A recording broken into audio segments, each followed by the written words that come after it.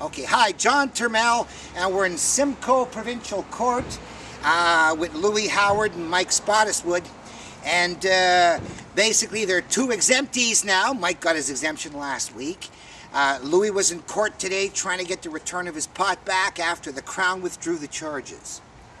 Now, there's a section that says that anticipating drugstores and pharmacists are going to want their stolen pot back, that you have to make an application within 60 days for the return of a seized controlled substance. Now, in the case of Derek Francisco, the judge ignored the 60 days, gave him back his medicine after 7 months. In the case of Louis Howard, Justice Sherwood decided to order his pot destroyed, not give it back to him, because he was supposed to have applied for the return of his pot while he was still charged, not when the charge was withdrawn.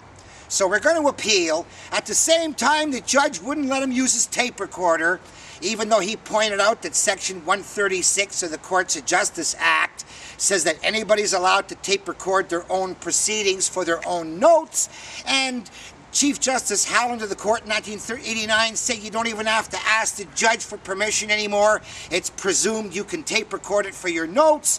And Louis Howard pointed out he was going to do it for his notes. And rather than the judge go look at the regulations, he just decided to not allow it. And then Justice Sherwood did the order saying that the 60-day limit counts and that therefore people who aren't acquitted till after the 60 days can't get their medicine back, and he ordered Louis Howard's medicine destroyed. So we'll file an appeal within 30 days and we'll keep the fight going to get it back.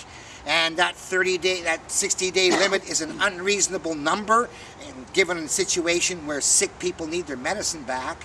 So this ugly situation about the court ordering the destruction of a guy's medicine because he had to fill a technicality of asking for it within 60 days before he was even acquitted is what they're using to do this injustice.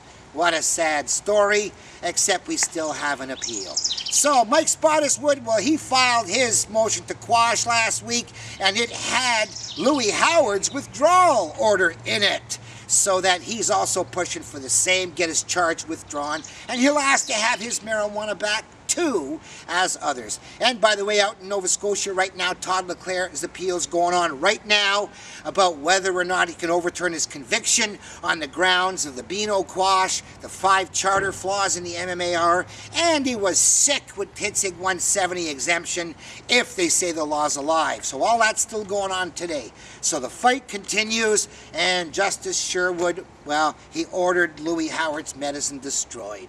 What a sad story. Thanks.